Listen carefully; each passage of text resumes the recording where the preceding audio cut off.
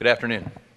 It is a great privilege to be joined here in these historic chambers by former and current colleagues as we pause to honor the memory of 60 former senators who have passed from our midst, each held in high esteem and respect.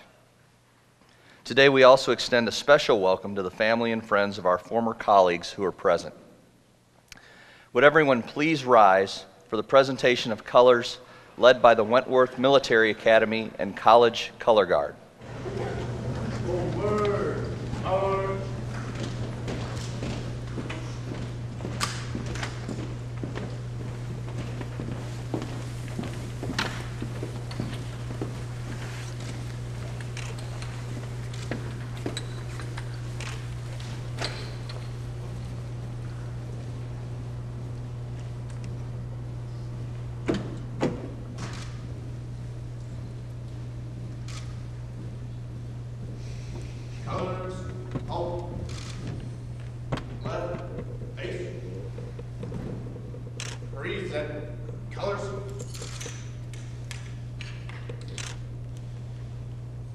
Please remain standing while Senator Wayne Wallingford leads us in the Pledge of Allegiance. I pledge allegiance to the flag of the United States of America and to the republic for which it stands, one nation, under God, indivisible, with liberty and justice for all. Now please remain standing as our color guard leaves the chamber. Order. Colors. One step forward. March. Right. Face. Forward. March.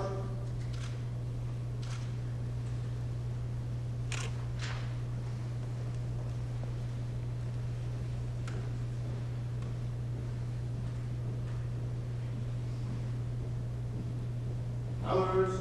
Halt. Order. Colors. Post. Colors.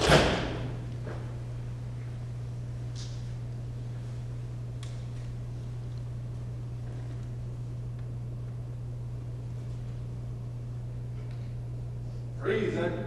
Arms. Order. Arms. Center, face, over, arch.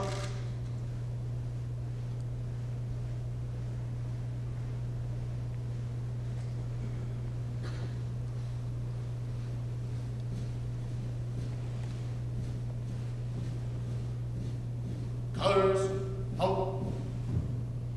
Face. Right, face. Off the left forward. March.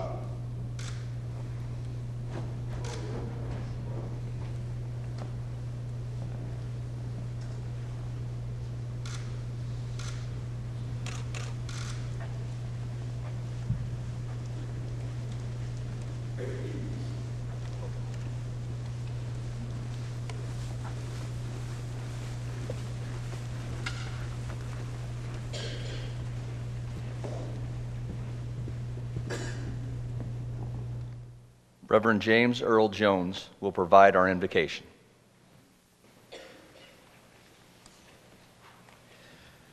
Let us pray.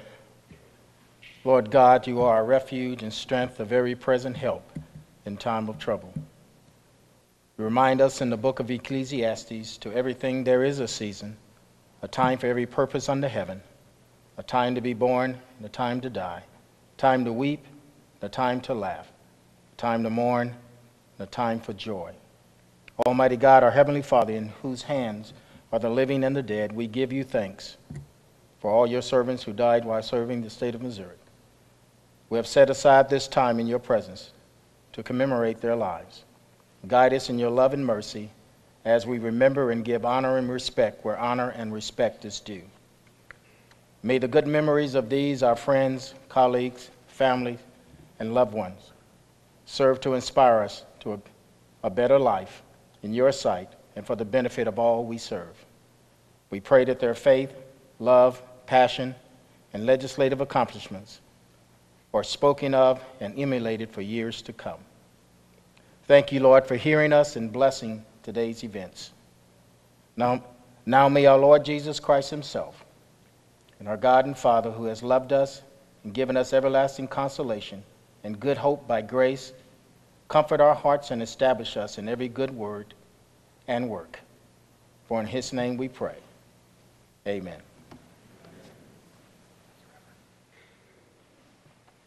Please be seated.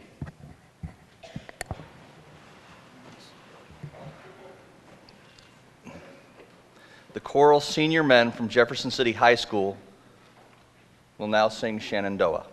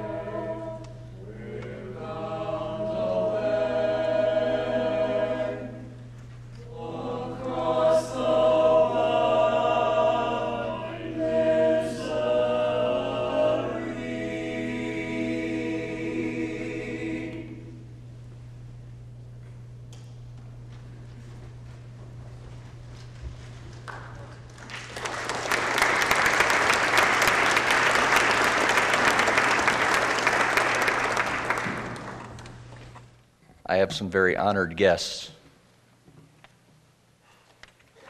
who are sitting at my left. And I do not have that page, so pardon my slight pause, but I don't want to leave anybody out. On the bench to my left, honored to have here with us today our governor, Jeremiah J. Nixon.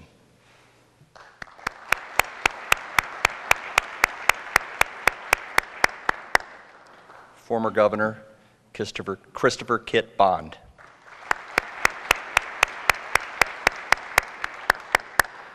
Former Governor Roger Wilson.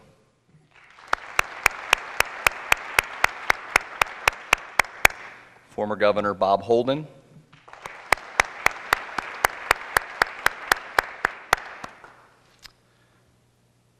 Former President Pro Tem John Scott.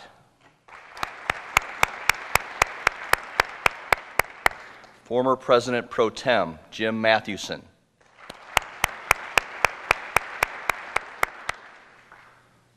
Former President Pro Tem and Mrs. Charlie Shields. Otherwise known as Brenda. Brenda, thank you for being here. Former President Pro Tem, I saw him, Rob Mayer.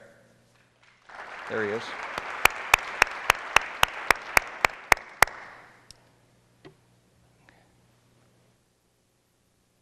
Senator Mayer, you're not hiding the Speaker of the House, are you? Okay, Speaker Tim Jones was supposed to be here today. Former President Pro Tem Mike Gibbons.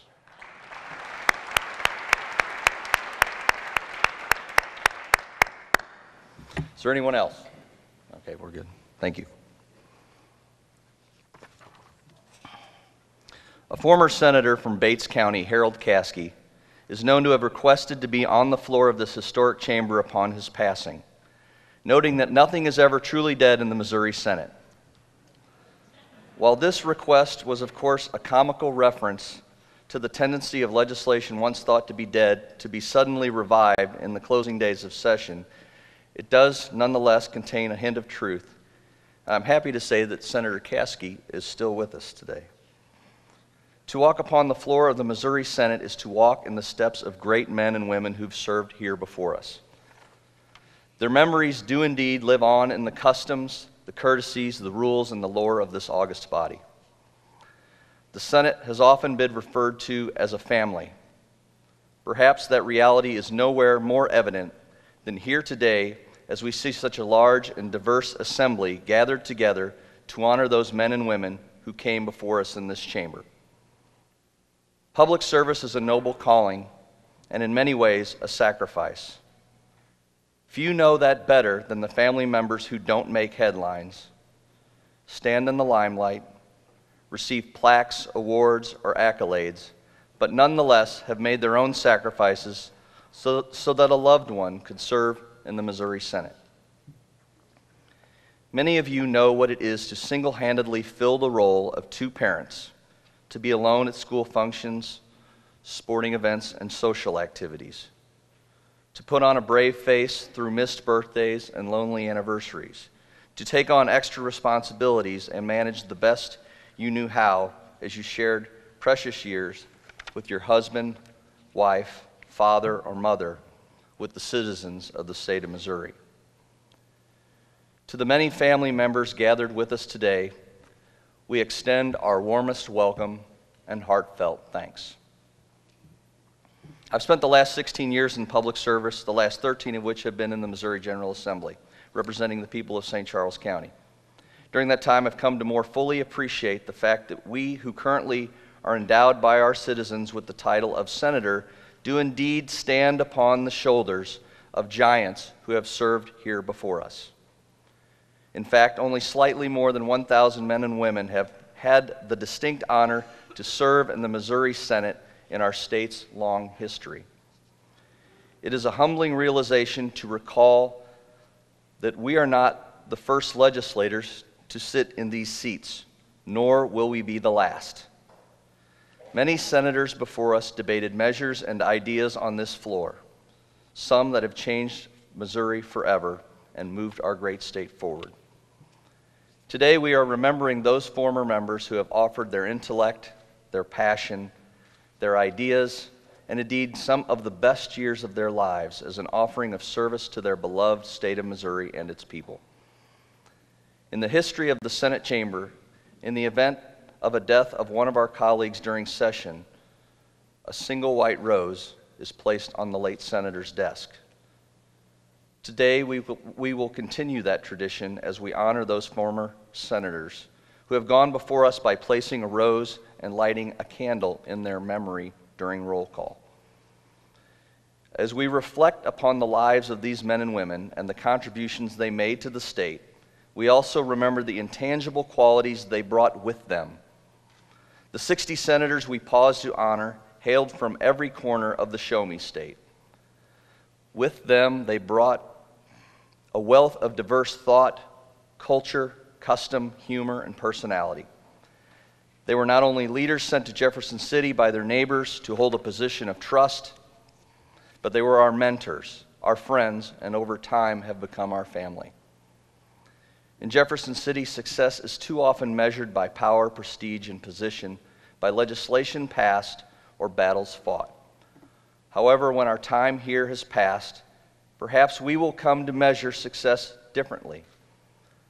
Ralph Waldo Emerson once wrote, "To laugh often and love much, to win the respect of intelligent persons and the affection of children, to earn the approbation of honest critics, and to endure the betrayal of false friends, to appreciate beauty, to find the best in others, to give of oneself, to leave the world a little better, whether by a healthy child, a garden patch, or a redeemed social condition, to have played and laughed with enthusiasm and sung with exultation, to know that even one life has breathed easier because you have lived.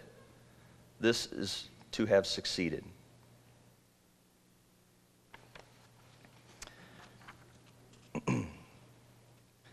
I recognize some of our special guests. I would also like to recognize our former members who are in the chamber visiting, who are taking part in this ceremony today. Would all the former members who are in attendance in our upper gallery please stand?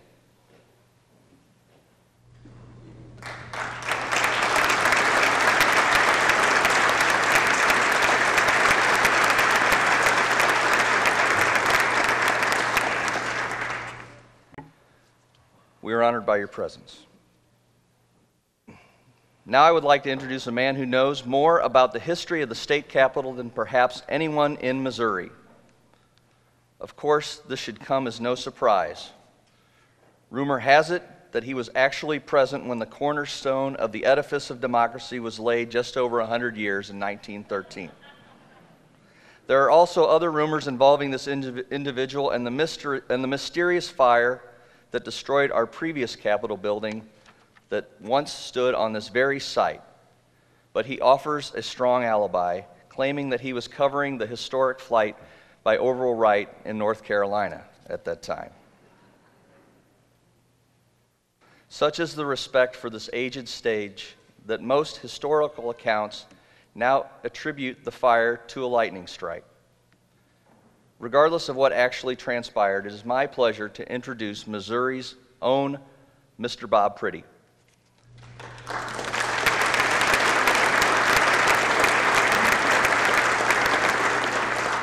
Bob has had a distinguished 40-year career in Jefferson City. In those 40 years, he's interviewed every governor since John Dalton, countless legislators, and other newsmakers.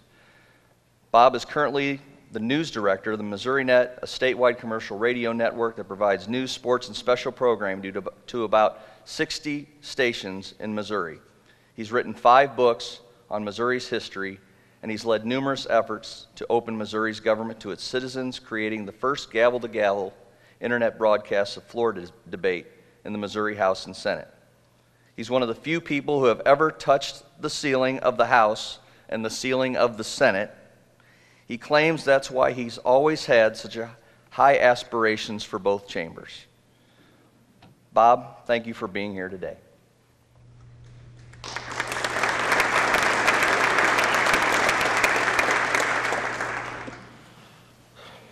I did not start the Capitol fire. and I don't remember the Wright brothers' flight, but I am getting old. When I was asked in November to speak at this event, to deliver some remarks, I was initially rather reluctant to do so because I felt that the Senate should memorialize its own and should draw from that event some context that might be useful to those who now are here. But as the pressure from Senator Richard grew, and more importantly, as the pressure from Ms. Spieler grew, other factors entered into consideration. And when Terry gave me a list of those that we honor today, I realized something important. I realized that I knew, saw, or had talked to almost 2/3 of these people, including a couple who served in this legislature before I was even born. Second, one of the lamentable facts about the unfortunate imposition of term limits is that not one of you in this chamber now ever served with any of them as a colleague. You never once had to live up to the expectations they had of you to be a senator. Some of you might have known a few of them while you were in the House, but not one of you ever had to measure up to their expectations of you in this chamber.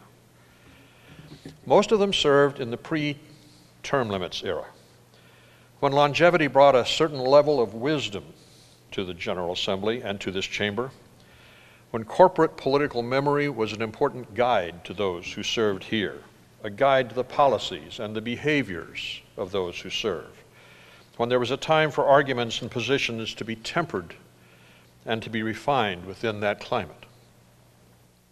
I studied the list a couple of weeks ago, and I came up with a total number of terms that these people served. The average was 2.7. It was a Senate where decorum was paramount, where the senior members taught the rookies never to refer to lady or gentleman during debate, and the lessons were so well taught and so well learned that it did not happen. It was a Senate where the presiding officer seldom had to use even a tapping of the gavel to remind violators of professional courtesy or other mistakes that had been made on the floor, things which were not treated as some kind of a game. Most of them did not have the fine meeting rooms that you now have on the first floor. Some of them had a small meeting room and a larger meeting room, and many meetings were held in the Senate lounge before it was turned into a hearing room. The Senate lounge in those days had a platform at the north end with a large table on top of that platform. And I remember the night that the Senate held a hearing on the Equal Rights Amendment, when the room was so crowded, probably violated most of the fire regulations in the city at the time. And I ended up halfway under the table around which the senators sat, trying to cover the hearing, while those who spoke from the witness table right in front of me. It was a table that was inhabited by many of those we honor today. Senators Schechter and Lee and Manford and Dinger and Spradling. They were all among those who were around that large table, hearing the Equal Rights Amendment, which probably had no more chance of passage then than it does today if it were to come up in this chamber. Some of you might identify with Senator Schechter, who recalled for the State Historical Society of Missouri some years after leaving this chamber, "I was healthy when I went into the Senate. I had perfect heart, good blood pressure, and then during the Senate years, my heart started to miss, my blood pressure went up. My doctor asked me if I intended to run for the Senate again, and I said, why? And he said, if you do, you'll never make it. You'll never last another 4 years." And that's why Senator Schechter left in 1976. He and Senator Hess had served together in the House of Representatives in the 1930s. Senator Hess recalled for me several years ago his interaction with Thomas Hart Benton when Benton was here painting his famous mural in the House lounge, and Benton's interest in the horse and dog racing bill that then Representative Hess had gotten through the House, which was then vetoed by Governor Guy Park. Senators such as Senators Schechter and Hess were aware, as you are all aware, of the special role that the Senate plays in the two chambers of the General Assembly and the relationship of governance here.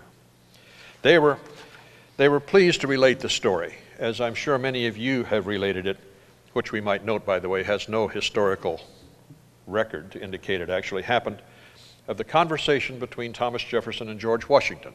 It is a nice story anyway, and if it's not true, some would say it should be. George Washington and Thomas Jefferson sat down together. Jefferson asked Washington why he agreed to have a United States Senate. And Washington supposedly asked Jefferson, "Why did you just now pour your coffee into that saucer before drinking it?" And Jefferson replied, "To cool it. My throat is not made of brass." And Washington replied, "Even so, we pour our legislation into the senatorial saucer to cool it." Or to put it another way, in a phrase that was said then by your predecessors, and I'm sure has been said by some of you, at least thought it, the House passes the bills, the Senate passes the laws. Generations of members of the House, and those of you who have been in the House, perhaps might have been part of those generations, look upon such lines as a conceit of the state Senate. They look upon it as a statement of superiority, maybe even a dismissal of the House's work. But to be honest now, you understand those lines better now that you're here, don't you? Those we recall today knew those lines too. And this generation is bound together with those generations by those attitudes. You share a culture that they created.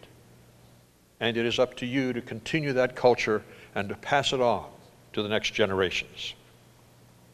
Perhaps someday you might pause while you're in the hallways and look at some of the photographs of the predecessors that are there. And you might realize there is a link between the people in those pictures and you, a connection. You might understand the responsibility that their spirits entrust to your generation and that you will pass along to others as they passed them on to you. They fully understood and they protected the phrase that we occasionally hear today, that everybody is a senator. A phrase that demanded then and demands now respect among equals and a shared respect for this chamber and the disciplines that encourage passionate but collegial behavior and the special role the Senate plays in balancing the interests of the General Assembly. They served in a time when senators came into the chamber prepared to debate bills and had the capability of drafting their own amendments, which sometimes was a major problem for the people who sat down here when the amendments were brought forward, and they had to figure out exactly what that scrawl really meant on that piece of paper. Some of these 60 people voted to create what are now the Pershing galleries and the Bingham galleries and the Kirchhoff gallery. And why did they do that? Because they wanted a buffer between the chamber and the people in the hallways who were asking them to do things for them. They would create such a noise when they opened the doors that it was hard sometimes to hear the debate in a Senate that at that time did not have a public address system. Many of you will remember B.W. Robinson, who was the doorkeeper over here on this side for many years.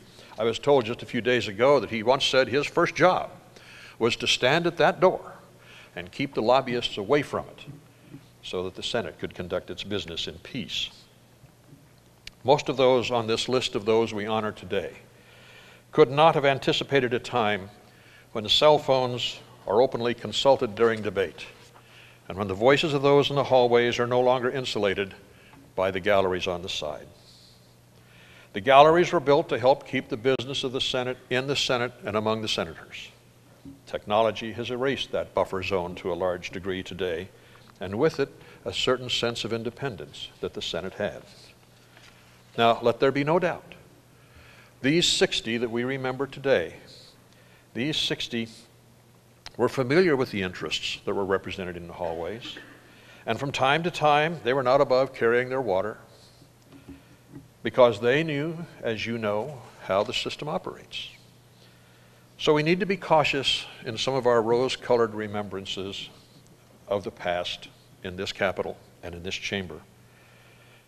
These 60 who sat behind the desks you now occupy, these 60 sat behind desks that had been occupied back as far as 1919. You share space with them. They were no greater humans than you are now, or those who served before them. They served with varying degrees of distinction, we must be honest. Not all of them left willingly. Some voted in loud and clear voices, and a few were such mumblers that the clerks down here would often have to ask them to repeat their votes just so they knew whether it was aye or nay. Some were more competent than others. I recall, for example, one afternoon when a senator who is not among those that we are honoring so badly messed up a motion to adjourn that the Senate debated it for 45 minutes. I have not seen such a fumble on an adjournment motion since then, but I have seen many senators struggle with the basic motions to be made for the advancement of a bill. The ability to debate at length is still with us every bit. The challenges of working with the other chamber across the hall, across the rotunda, or working with the governor were similar to those today. The rivalries between the House and the Senate were not much different then when the relatives of those who are with us today served. The involvement of governors in the process varied widely then as it does today. It was not uncommon, for example, nor was it uncommon to see Governor Carnahan out here in one of the galleries working on a problem with a bill. On the other hand, some of us can recall that there was a senator here from the governor's own party one day who referred to Kid Bond. There were 60 people now who are pictures in the Senate hallways, as you will someday be. Only a few of us here today, only a couple of us who regularly inhabit the press table, saw most of these 60. Only a few of us can recall their voices. But some of us can look around this chamber, and in our memories, we can see them at their desks again. And we can visualize them rising. And in our minds, we can hear their voices. Senator Jet Banks, who sat over there, kept a small podium on his desk when he was the majority floor leader, the first majority floor leader in the Senate's history. He kept a small stand on his desk, a podium, so that he could more easily read the calendars and other materials that had to be kept track of during the session. And for those of you who think that seersucker suits are just the greatest thing in the world, you are rank amateurs compared to Jet Banks, who began a custom when he was still in the House on the final day of the session of bringing several changes of clothes with him to the chamber, to the House and Senate. And several times during the day he would change. And he would come to the floor dressed in colorful but tasteful attire, coordinated, down to the shoes. And even in the days when smoking was allowed in this chamber, to a pipe the same color as his shoes and his suit. Senator Earl Blackwell was a legendary figure who served here from Jefferson County. He once landed his light plane on a road. He and some of his young Turks took over the Senate for a short time.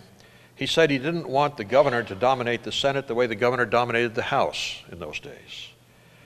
He served a tumultuous time as president pro tem. He later admitted that he might have upset more people's apple carts than any other pro tem who ever came along, which is one reason why there used to be a picture of another senator out there in the side gallery who was a pro tem, J.F. Patterson, who succeeded Senator Blackwell when the Senate decided it was time for him to leave the pro tem job. It is a reminder that power has limits. And sometimes when power is overstepped, there ultimately is a reckoning. But he served with distinction. He served with great passion. I don't think I ever saw Senator Phil Curls in a hurry. He sat down here. He was probably the best ambler that I ever saw in the state Senate. He always was a free and easy person walking in. I don't recall him ever raising his voice, but I do recall there were times when there were steel in his words. Senator A. Clifford Jones, who sat on the aisle back over here, didn't like to spend money redecorating his office, and he was here long enough that he could have done it several times. He had little tolerance for those who did not know what they were talking about, either in committee meetings or on the Senate floor. And he was especially short-tempered with someone who did not know what was in a bill that he or she was sponsoring. He and several other veteran senators of his time did not suffer fools gladly on this floor. Senator Jones was a classical scholar, as well as a scholar of the law and the legislative process. He was appreciated because he spoke only when it was important to do so, and when he spoke, what he said was important. Senator Lawrence Lee sat over here, an intimidating presence for a young reporter. He spoke directly in a baritone voice with a touch of the rasp in it. Unfortunately, and this is the case with most of those on the list, he served in the days before debate was being recorded. And because of that, we have lost a powerful speech he gave when the legislature reenacted the death penalty. The memories of those remarks are faint now, but the impression of them remains. 2 congressmen are on the list today, Robert Young and Ike Skelton, 2 very different men. Robert Young, who sat over here, was a union pipe fitter from St. Louis, who served with a gritty blue-collar spirit that was born of his profession and his history of a man who came under fire at Omaha Beach on D-Day and was serving with Patton's army during the Battle of the Bulge.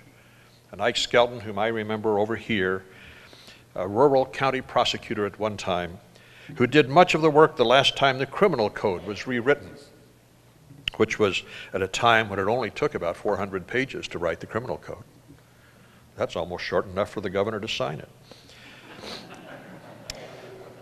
As I recall, Senator Skelton was elected to Congress before the bill was put in its final form, and Harry Wiggins, who also is on our list today, was the one who carried it to final passage. Senator Wiggins, who sat back there, was a gentle soul who was dedicated to his royals, his chiefs, and to his city. He was the last of the Kennedy New Frontier senators to serve in this chamber. Others might have appreciated wearing the title of senator as much as Harry Wiggins did, but I don't know of anybody who's ever served here in my experience who took such pride in wearing it as Harry Wiggins did. When a terrible nursing home fire in Farmington killed 26 people in 1979, Harriet Woods, who was down here, led a fight to reform Missouri's nursing home regulation laws. And she also crusaded for tighter drunk driving and home health care laws. And she returned to this Senate to become its president when she was lieutenant governor. One Sunday evening, I was driving back from St. Louis on I-70, and I had my car set on a cruise control at 4 miles an hour above the speed limit, and a Cadillac went flying past me. And I immediately recognized the platinum blonde hair, even before I saw the license tag that said S5. And I knew it was Paula Carter. And so I decided to see just how fast she was going. And she kept going faster, and faster and faster. And finally, after we turned off at Kingdom City, she pulled off to the side of the road. And I went past her. And the next day, she came up to me in the Senate and wanted to know why I was following her. And she kept trying to outrun me, and finally gave up and got my license number when I went past and checked with the Highway Patrol. We laughed about it. I called her Speedy after that. She and people like Senator Larry Gene Taylor are people whose potentials as senators will forever be unknown because an insidious disease took them from us far too soon. It wasn't that many years ago that the majority floor leader's office across the hallway here was known as Club Ronnie, for Ronnie DePasco, because of the hospitality that was available there. He too left us too soon because of illness. Some of the stories told by some of those we recall today reflect that while members of the Senate might change, some of the arguments and some of the issues don't. Senator Dirck, who sat over here, was straight-spoken and gruff sometimes. He sometimes thought the media was the cause of a lot of the problems of the Senate. I never argued with him about that. His most important accomplishment, though, out of the 400 bills or so that he calculated that got to the governor's desk that he sponsored, was the seatbelt law. It doesn't sound like much, he once said, but that thing has saved more lives than any other thing I could have done. We look at the results of that bill today, and some unfamiliar with the same legislative attitudes might wonder why Only Senator Dirck and 17 of his colleagues voted to approve that bill in this chamber when it finally passed. And it got only the bare number of votes in the House, 82, to reach the governor's desk. And even today, we hear some of the same arguments on other legislation that were made against the seatbelt law. Government shouldn't go around protecting us from ourselves. Thousands of people are still with us today because the government, in fact, did protect us from ourselves that day. Senator Downs from St. Joseph was known as a man of unvarnished straight talk, frankness, and bluntness. He once referred to a prominent citizens group that had people up in the galleries one day as the League of Women Vultures, which they didn't much appreciate. He recalled the day that he and other candidates for his Senate seat were summoned to Kansas City to meet with a political action committee that would decide which of the candidates to put money behind in the upcoming campaign. And he recalled growing increasingly uneasy during the interrogation as he quickly determined what the committee wanted. What the committee wanted was an increase in the sales tax. But an income tax? No, we don't want anything like that, he said. At the end, the committee asked him if there were any issues about which he wanted to bring to them. And yes, he said, one of his counties had a major environmental problem caused by industrial dumping, and he asked this political action committee if they had any ideas about the best way to approach that subject. And not one member of the political action committee responded. And so Senator Downs told them, you asked me down here to see whether I came up to your standards. I'll tell you this, you don't come up to mine. And he got out and left. It was the end of the interview, but it was not the end of the career of Senator John Downs. I used to often fear as I read a news story about Senator Omer Avery that I would get the first letters of his name confused. I am often on a trivia team with Senator Briggs's great-grandson. I used to deliver communion to Senator Jim Strong's mother, and remember when he was beginning his political career as a city councilman in Jefferson City, as many of you began your political careers as city councilmen. It would be easy to go on and on about many of these people and many others, and I hope that in not mentioning them, I do not indicate any lack of recognition or respect for them and their service as senators. This is, after all, a recollection. It's not some kind of a filibuster. But speaking of filibusters, let me mention one senator who was unique in all of the years I have watched this body work. All of the days and all of the nights and all of the early mornings. When those of us in this chamber heard the words, "Would you like to know, Senator?" we knew we were about to embark on a meandering journey with the greatest storyteller I have ever heard in this room and in this building. Sometimes it would be about a racehorse named Trixie. Sometimes it would be about his school teacher mother in Horse Holler, or his father who was a salesman for Raleigh Products. Once there was an offer to take another senator out of the rotunda for the administration of some Shannon County justice. Once there was a story of a truckload of Volkswagens that he drove from New Orleans to Omaha, in which the tops of the cars were scraped off by a low viaduct. "Would you like to know, Senator," said Danny Staples, early one morning, I believe, as he and Senator Doyle Childers were killing some time on a bill, perhaps, I don't remember what it was, perhaps it had something to do with rooster fighting or building a stadium in St. Louis. "Would you like to know," he said, "about a snake that got into the family chicken house down in Eminence when he was a boy?" "How big was that snake, Senator?" said Senator Childers, who sat in the front row over here. "Oh," said Senator Staples, who sat back there, "it was about 7 chickens long." Filibusters used to be much more fun in those days, and they were rarer. Those we remember today were people. That's what I really wanted to get across. They were people who cherished the title of senators, but first they were people, as you are. You can find the formal record of their service here in the old journals and old newspaper accounts, and maybe the occasional films or recordings of their interviews that have survived for the decades. While some might feel that they felt a greater responsibility to the title of senator than some of us sometimes wonder about today, we need to remember that they were like your generation. They were people and they were citizens who felt called to service for the betterment of the people of the state of Missouri. They sat where you sit today, behind the desks you occupy today. Senator Dirck was once asked by the State Historical Society of Missouri if there is a place in today's politics for idealism. Oh, absolutely, he said. Absolutely. You have to have high ideals if you're going to be a success. You can't go in there looking as to how you're going to benefit yourself. If you do that, you're going to be a miserable failure. You just can't do that. And Senator Downs said in his interview about idealism, God help us when it's gone completely. Well, we know it's not gone. It's here. But he reminded the interviewer of the day a powerful political action committee summoned the candidates to Kansas City and the answer he gave that political action committee. There are two kinds of services that mark the passing of those who have served, whether in the Senate or elsewhere.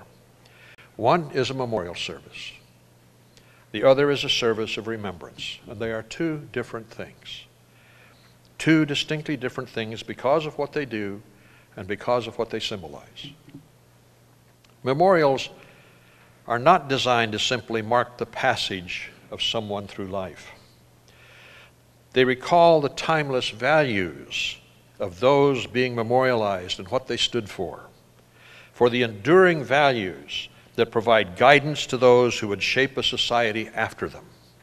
A service of remembrance only acknowledges somebody was here, but requires no call for commitment from those who have followed to respect those values and maintain them because those principles remain valuable and eternal today. Tomorrow's behavior of this generation of senators will determine whether this service honoring these 60 or only remembers them. And perhaps in that process, this generation of senators might ponder whether their own presence in this chamber should someday be memorialized or only just remembered. An ancient Egyptian proverb once said, "To speak the name of the dead is to make them live again." In a few minutes, the names of these 60 former senators will be called, and one final roll call in this chamber for them. And for a brief second, when someone answers present on their behalf, they will live again in this place. It will be up to each of those who respond on their behalf to decide if they are only remembering them or if they are memorializing them. These 60 deserve more than just being remembered. And so I hope someday to those of you who share their desks on this occasion.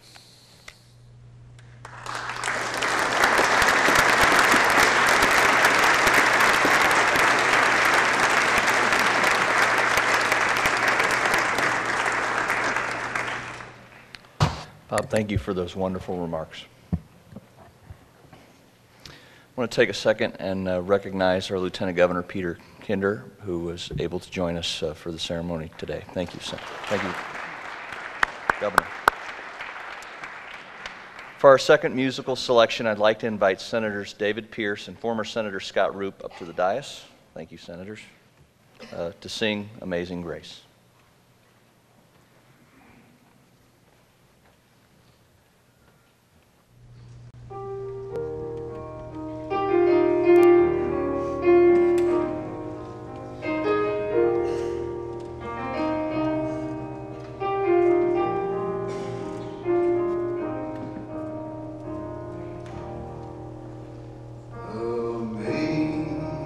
Amazing grace, how sweet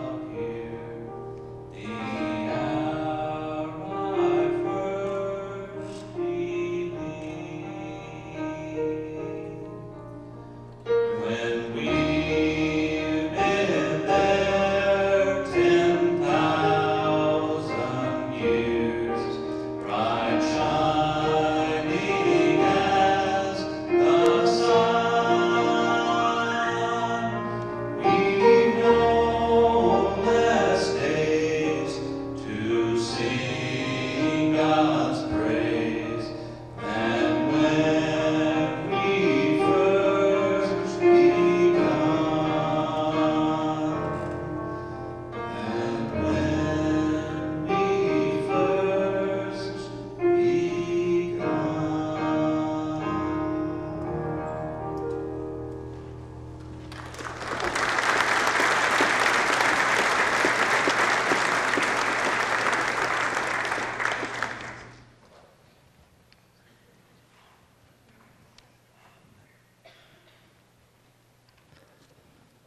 Thank you, Senators. We will now have our traditional roll call. Family members, please stand when your senator is called.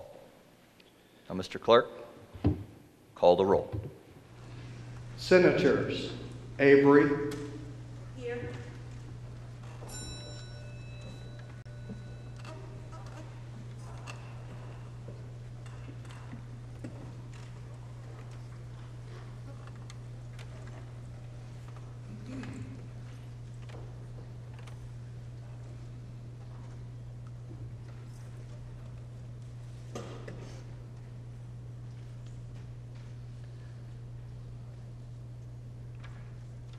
Banks,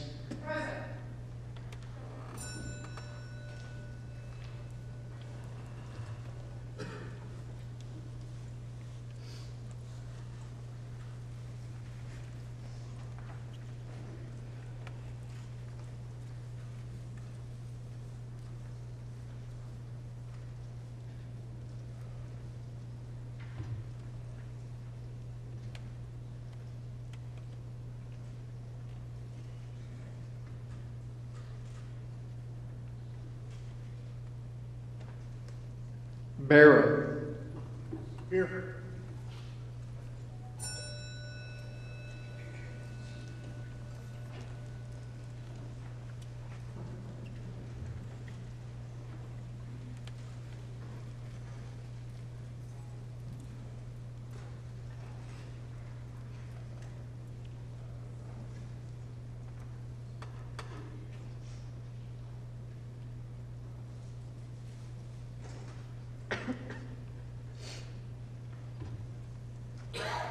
Bass,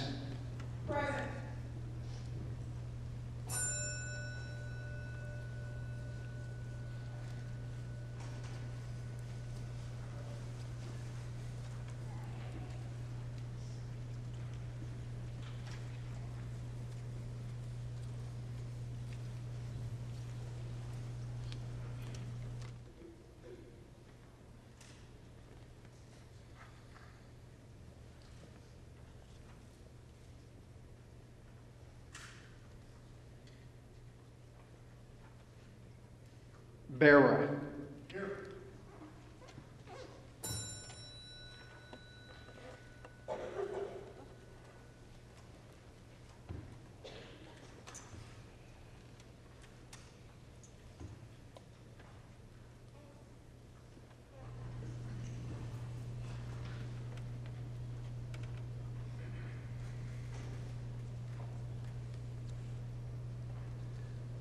Bild,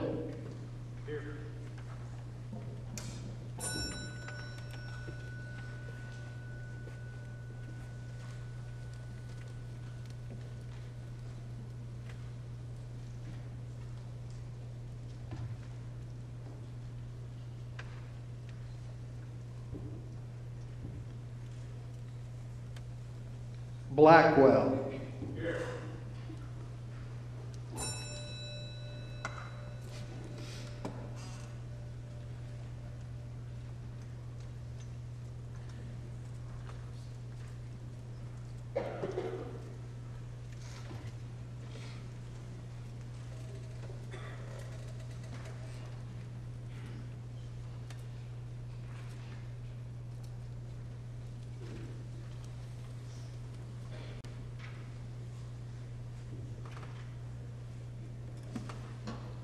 Bondurant,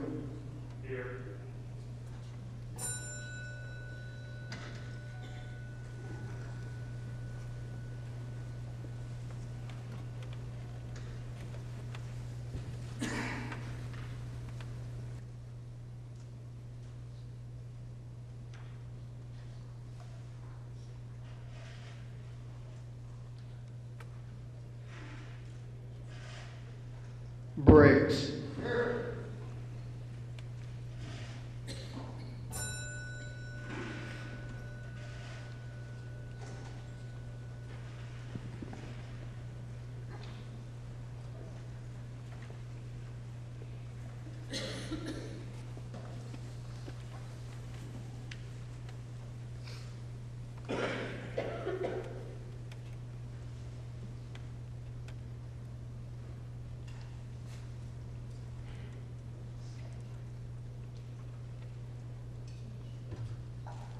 Carter. Here.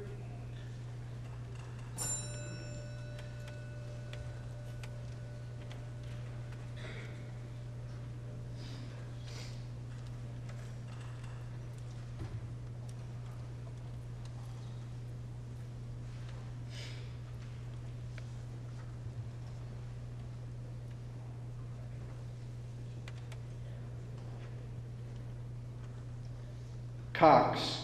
Here.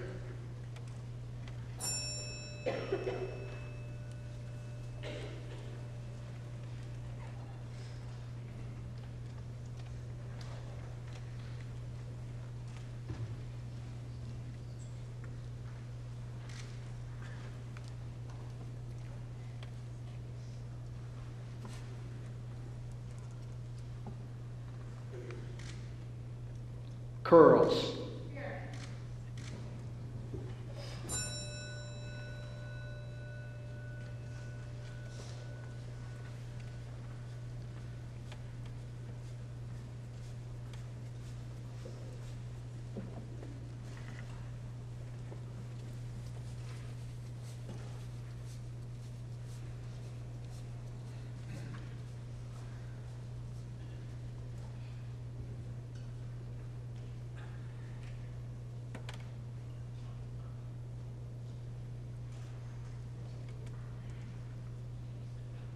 Curtis.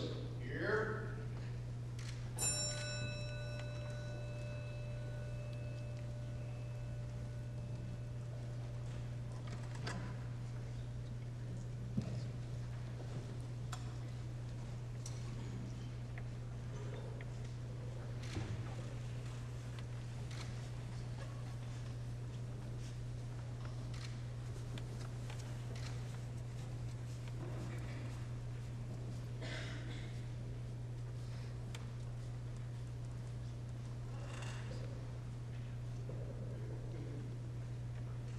Dennis.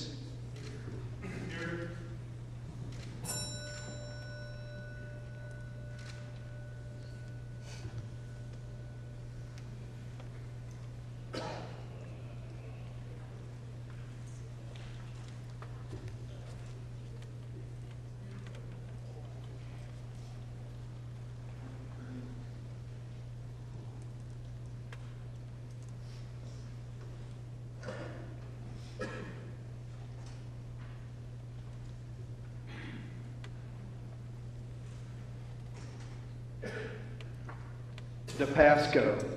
Here.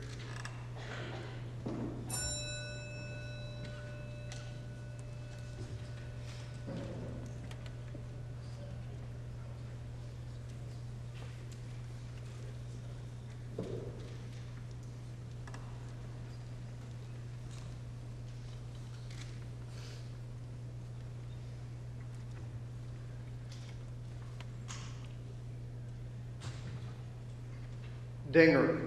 Here.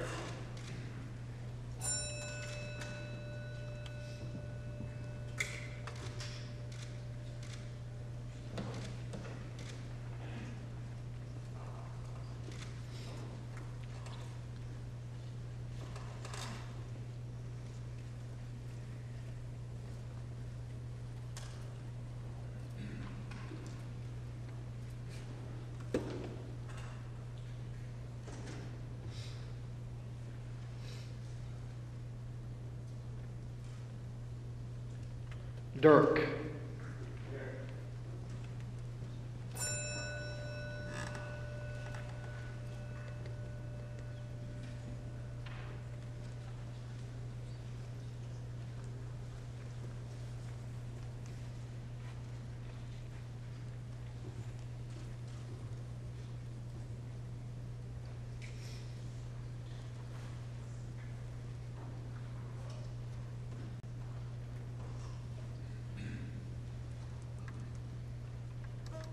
Downs.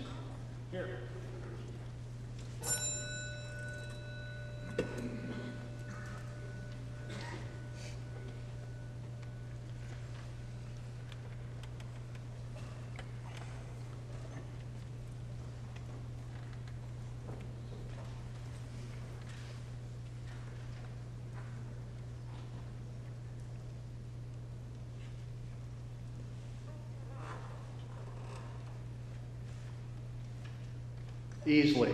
Here.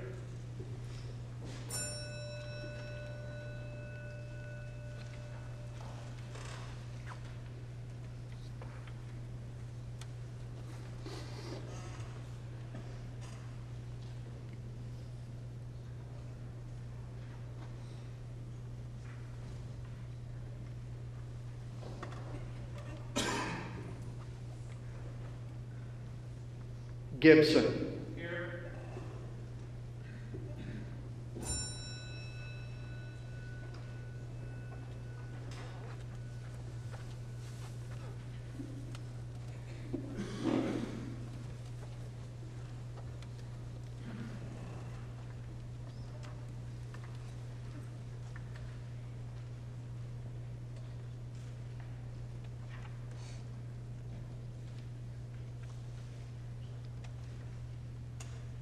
Gilmore.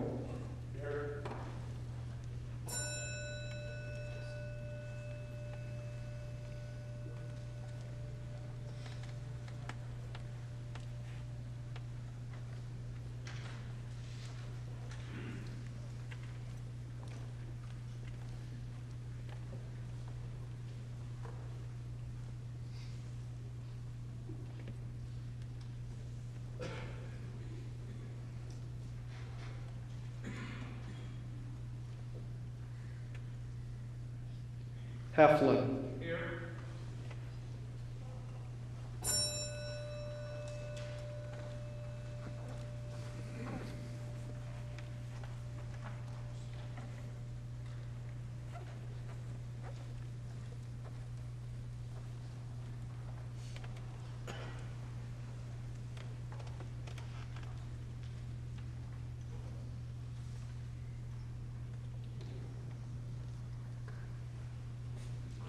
Hess.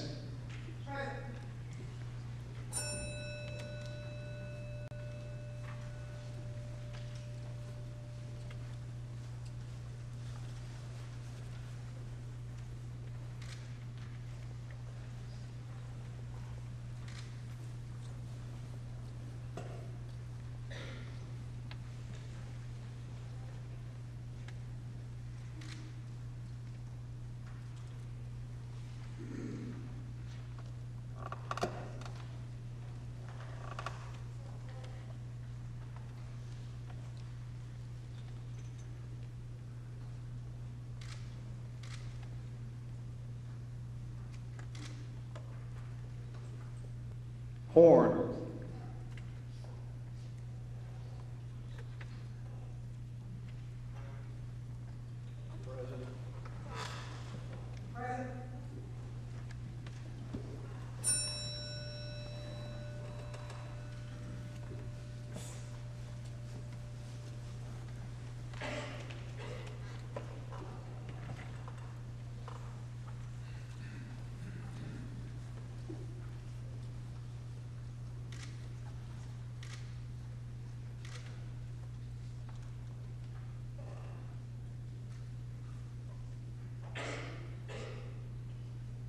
Hosher. Here.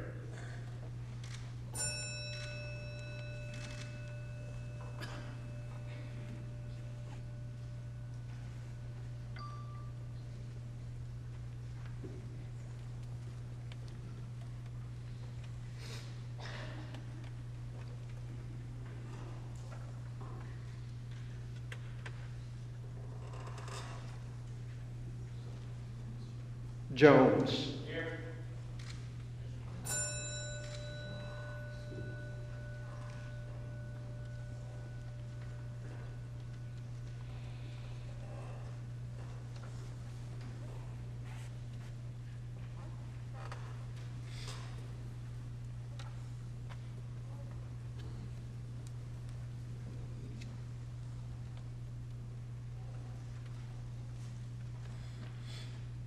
Journey.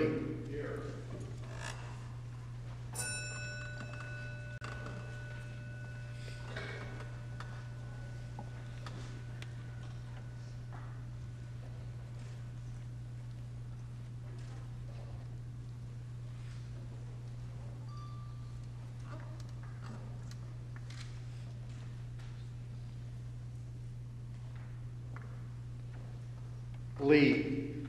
Here.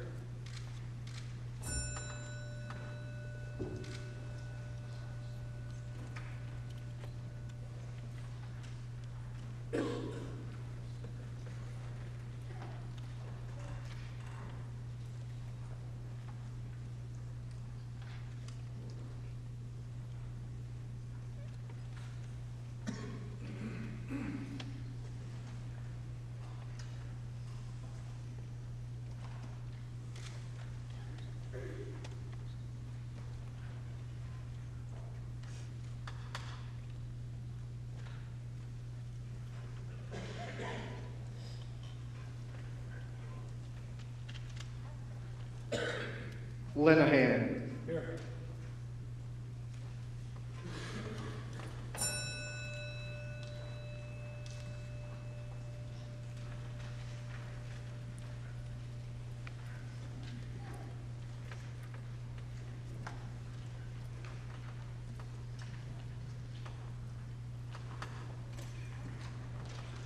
Macon.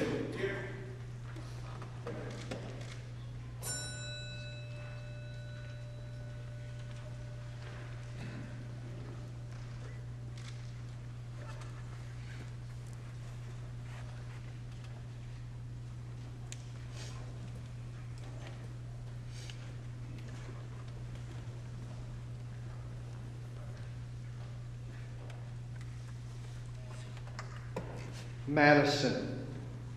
Here.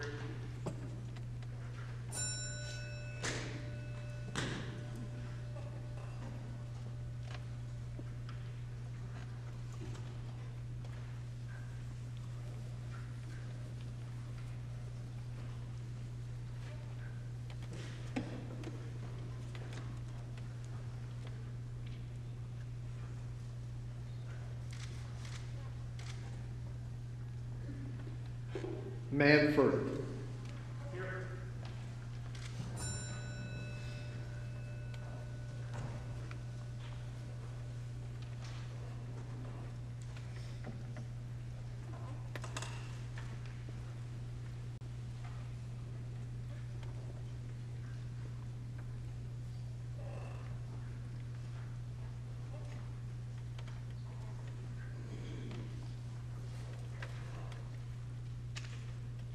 Marr.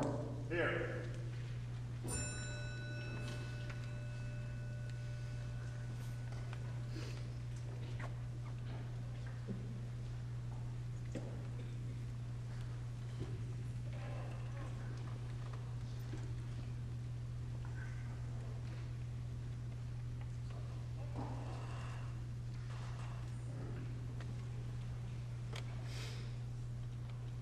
Merrill. Here.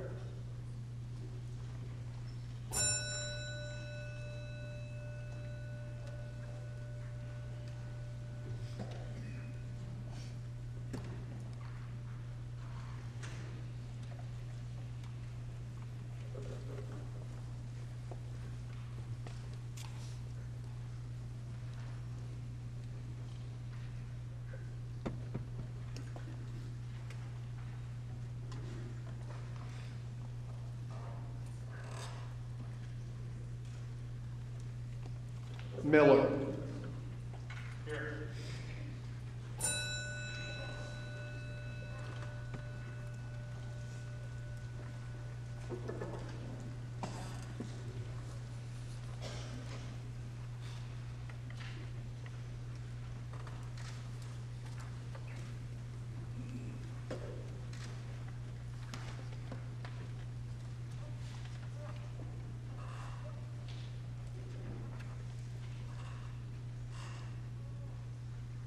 Mueller. Here.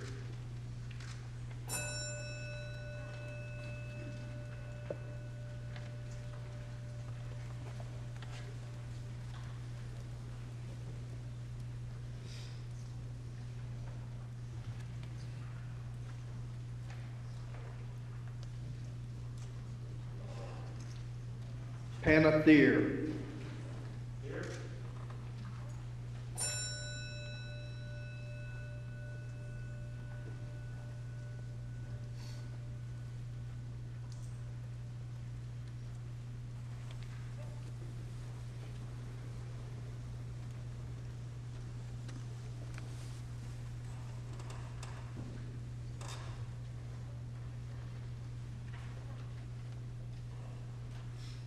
Patterson.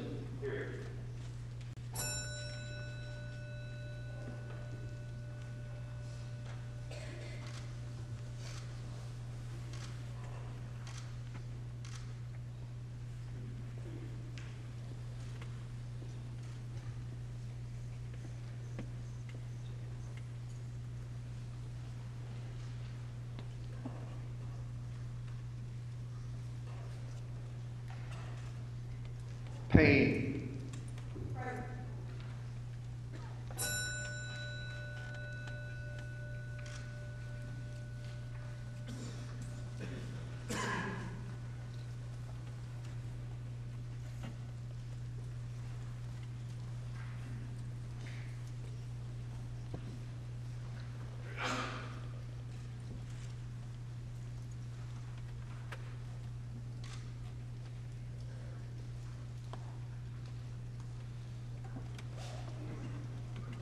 Rozier.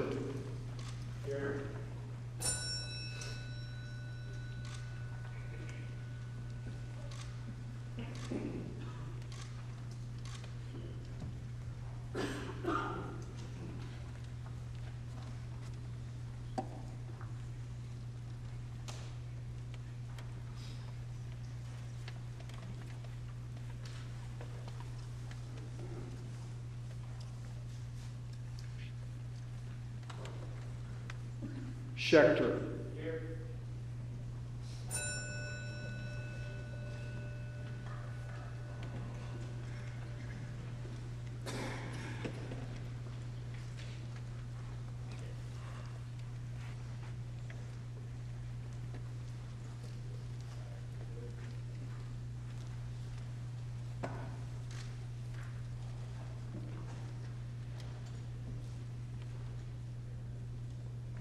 Skelton.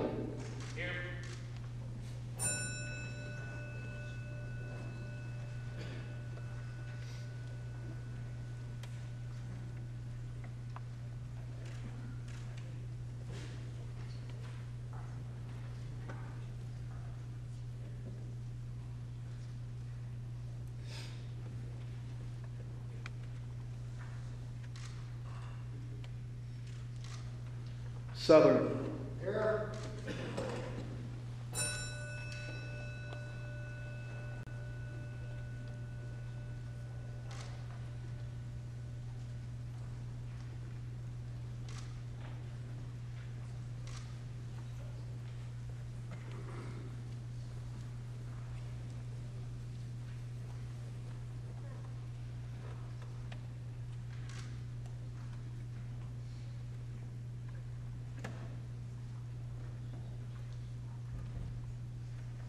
Spencer.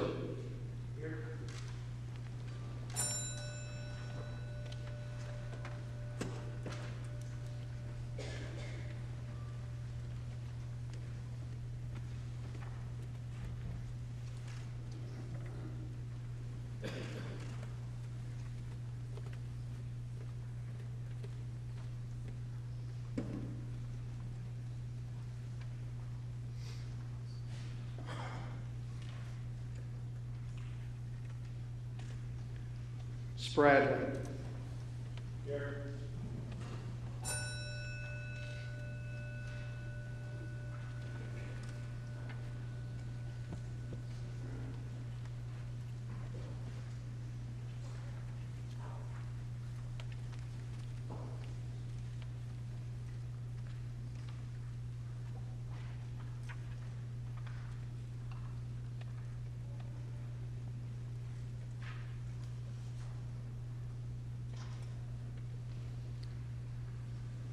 Staples.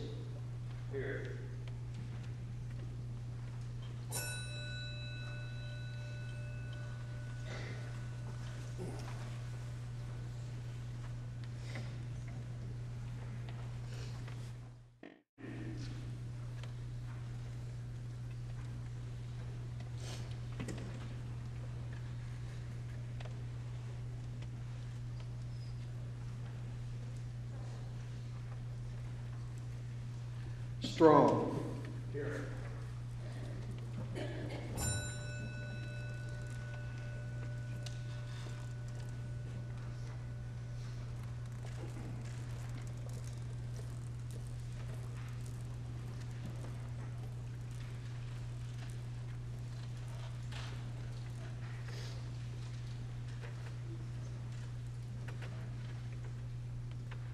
Sunderworth.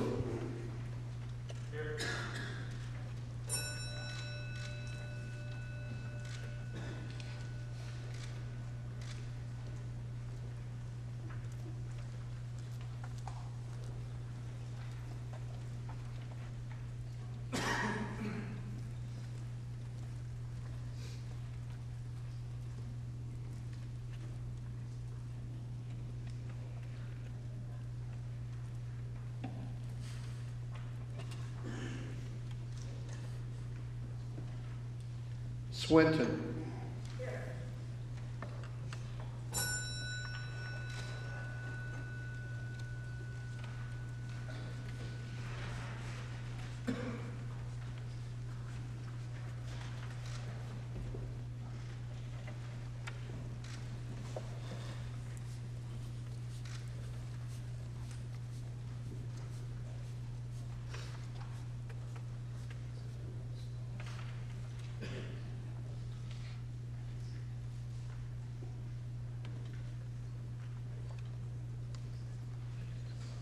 Taylor of Jackson.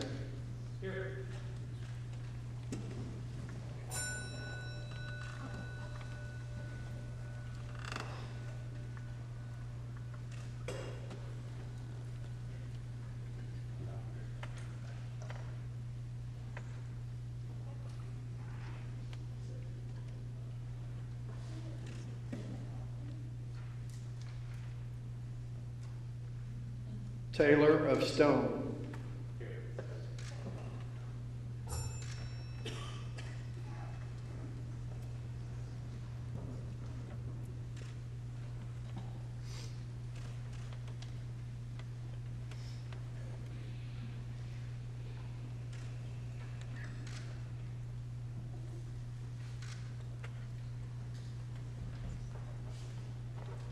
Titus.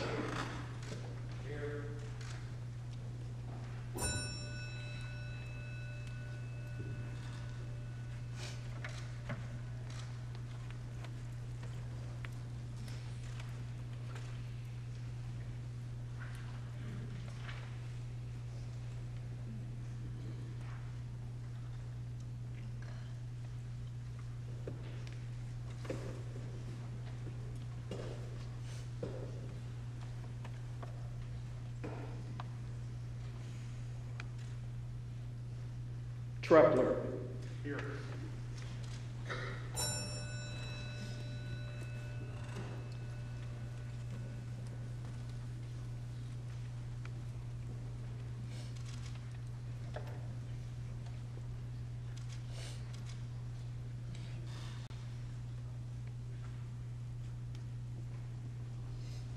Van Landingham.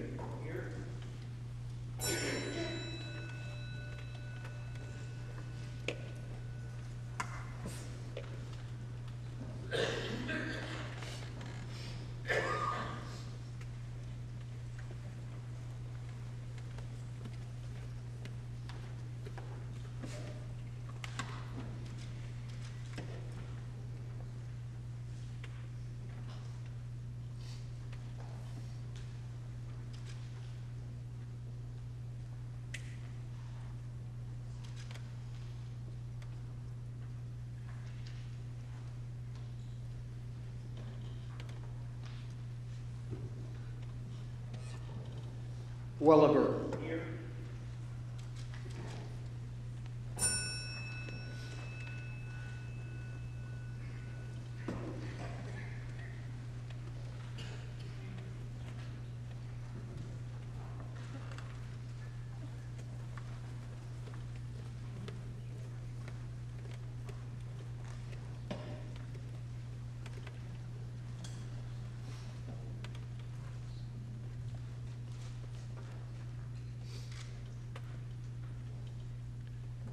Wiggins.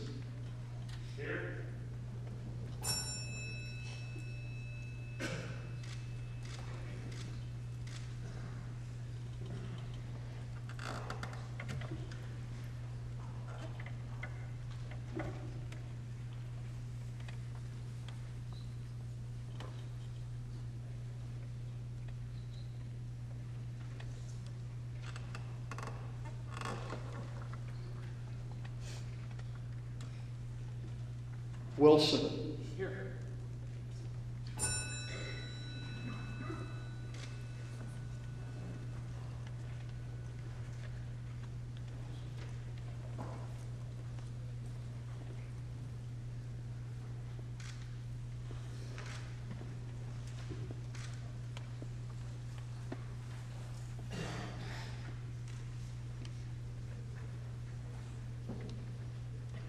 Woods.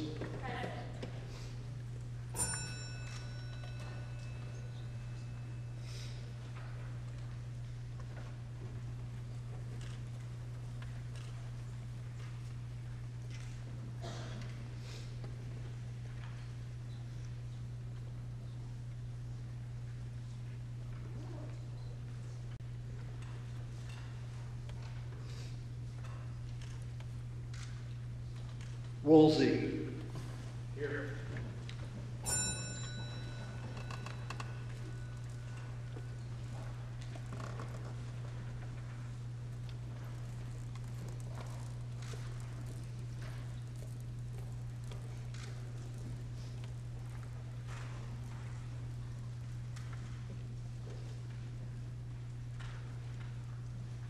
Young.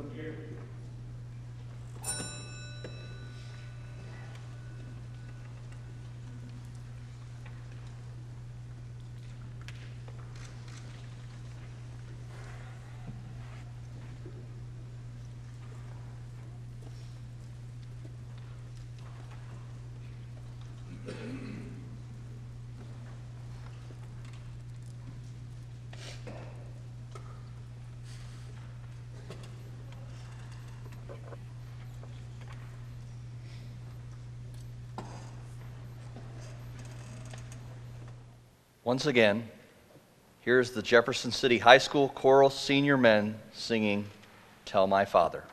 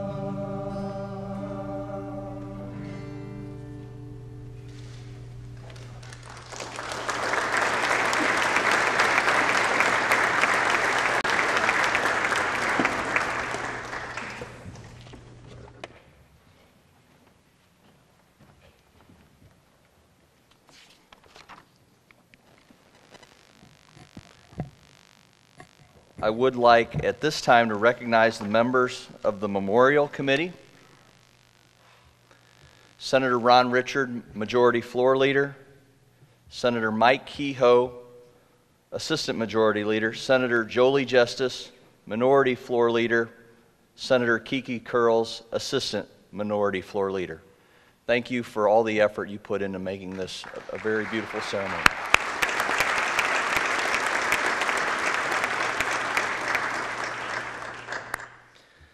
I'd also like to thank everyone who was able to join today. We're lucky to belong to such a wonderful Senate family who's made it possible for their loved ones to serve the people of our state in the Missouri Senate. Now, if you'd all please stand for our benediction by our Senate chaplain, the Reverend Carl Gauck. Receive the benediction. God of peace, who brought again from the dead our Lord Jesus Christ, the great shepherd of the sheep, through the blood of the everlasting covenant, make you perfect in every work to do his will, working in you that which is well-pleasing in his sight. Through Jesus Christ, to whom be glory forever and ever. Amen.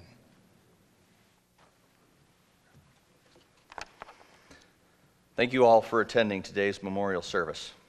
I'd like to invite all family members and friends to a reception immediately following the ceremony in room 326, the Pro Tem's office.